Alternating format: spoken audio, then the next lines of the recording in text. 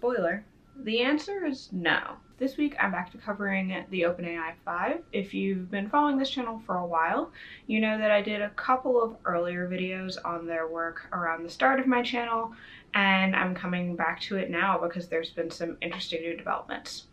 For people who are newer to this channel, the OpenAI 5 is actually a machine learning project developed by OpenAI, a company based out of San Francisco that aims to develop open source and more publicly accessible artificial intelligence, as well as to make sure that artificial general intelligence has a positive impact on humanity. One of the areas that they do a lot of work in is reinforcement learning, which is a subset of machine learning. Now, reinforcement learning takes a different approach to learning than a lot of traditional machine learning methods. It focuses on a specific type of problem.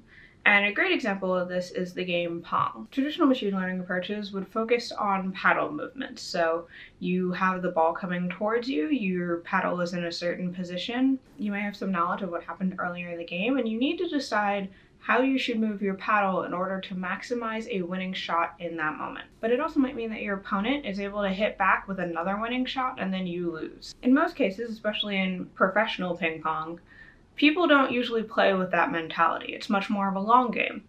You want to put together the types of moves that allow you to win. And that's what reinforcement learning tends to focus on.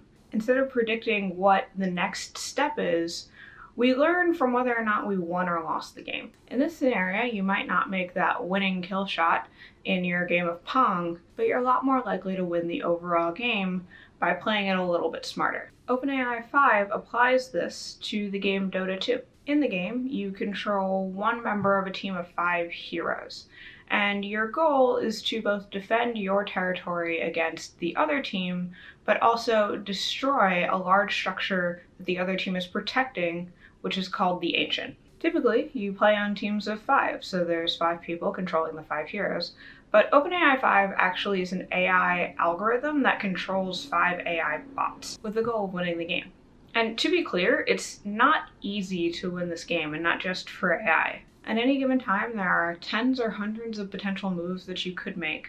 You cannot see the entire playing field, and you have to be able to react in real time to your opponent's actions, which may not be obvious. This is a challenge that might not be suitable for non-reinforcement learning approaches, because in a given moment, there isn't necessarily one decisive way to win a game. OpenAI 5 has risen from beating professional players in one-on-one competitions in 2017 to competing against nationally ranked teams in 2018. And last weekend, they went up against the best international teams in the world, and they won. Along the way, there was an interesting development. See, OpenAI 5 had been designed to control all 5 AI bots, but somewhere along the way, it learned how to work with humans. Instead of controlling all 5 bots, maybe controlling 4 or 3 of them with 1 or 2 human teammates. And to be clear, it was never trained to do this. Because of this, OpenAI has decided to let the OpenAI 5 play against the public. And of course, I had to jump in on that. Now, I've never played DOTA 2, so going back to the video title, the answer is a solid no. There's no way that I would beat these AI bots. Like I said, this game is challenging for people who have spent like actual time learning how to play it, and today's Wednesday, and the competition opens tomorrow at 9 p.m. Eastern. However, OpenAI did offer a cooperative mode where you could join a team of AI bots and play against another team. So I decided to take that option. So now we're in the game, and quick apology for the not so great audio quality. There's been construction next to my apartment for months, and it's very hard to get out of the audio. But essentially what you can do is sign up for a game, sign up for a cooperative game, and they'll give you a code to paste into the console of the actual game itself, which I'm doing right now, and it will load the game for you, so you don't have to worry about like figuring out how to connect or anything. I chose a pretty random character because I don't play this game, so I have no idea what I'm doing. And then the game starts.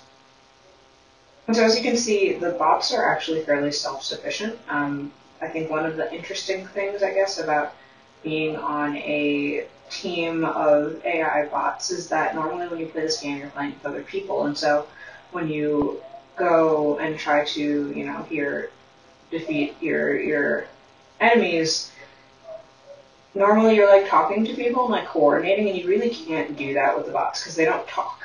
They don't communicate, and they don't really respond to your actions. You just kind of hope that like they will follow what you're doing. Having said that, so I died I think twice in this game, and as you can see, they're still holding their own very well.